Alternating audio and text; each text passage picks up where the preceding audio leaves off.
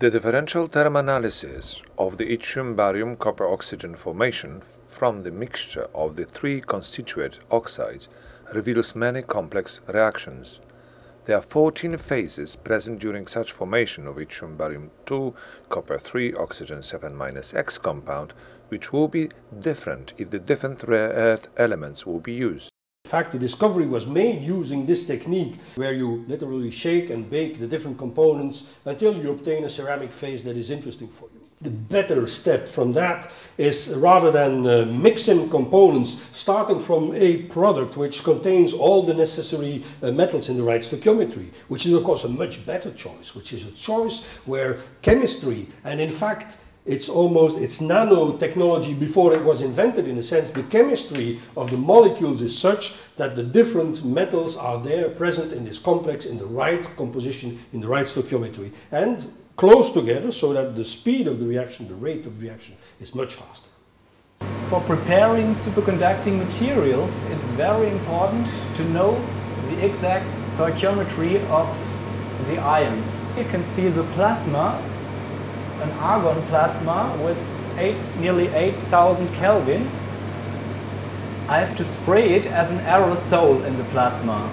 We can try to make an analysis with our ICP OES system. You are starting with a homogeneous solution of the salts that you want to solidify, and you pump them through the peristaltic pump into this high pressure nozzle. The nozzle injects this mist into a heated column of air, and the heated column of air moves like this through the cyclone.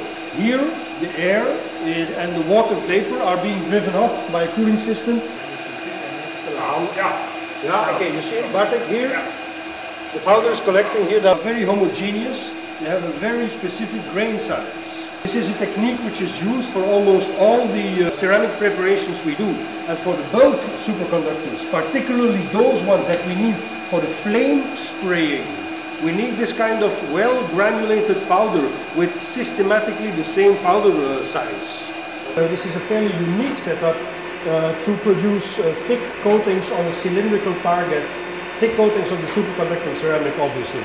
This tube that is running around here and which is cooled by water passing through it is accepting the superconducting powder that we spray. It's in this canister. You obtain cylindrical targets for magnetron sputtering.